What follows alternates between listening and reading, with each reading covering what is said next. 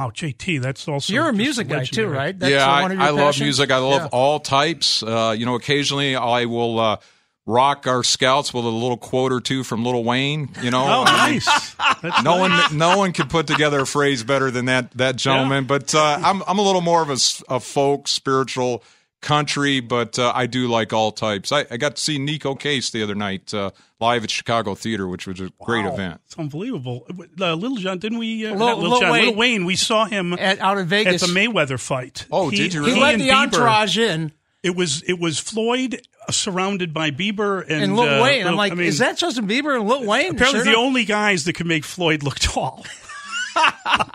It was ridiculous.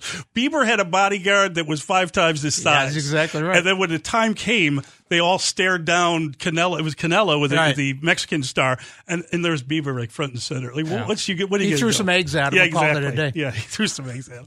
All right, he's Phil Emery. We'll be right back with him. It's Mully and Hanley on The Score.